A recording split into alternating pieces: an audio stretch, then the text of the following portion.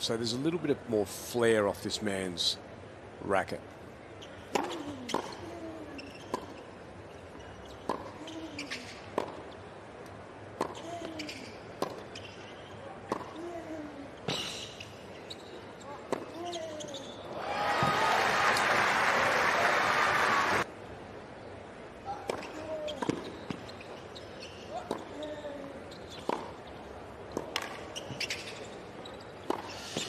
He's engaged here, Tommy Paul, and he's got the opening break.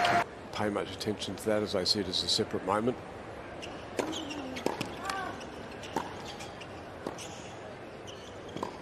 Oh, he's taken that first set in less than half an hour, Tommy Paul.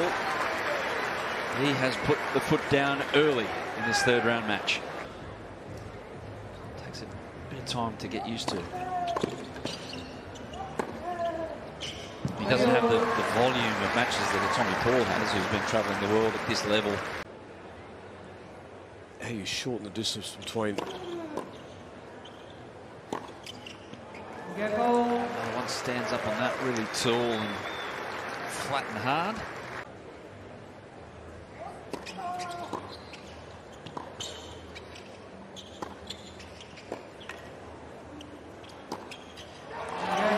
Cracks him.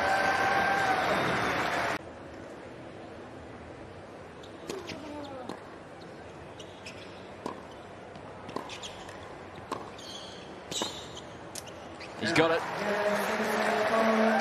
First opportunity, and Tommy Paul pumps the fists.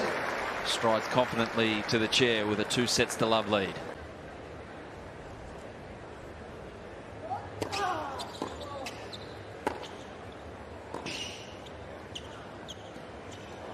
Yep. Tommy was off to retrieve a backhand there.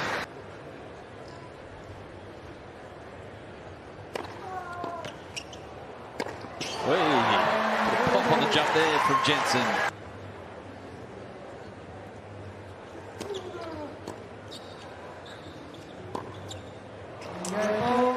Three points in a row, which was of the highest quality from Paul.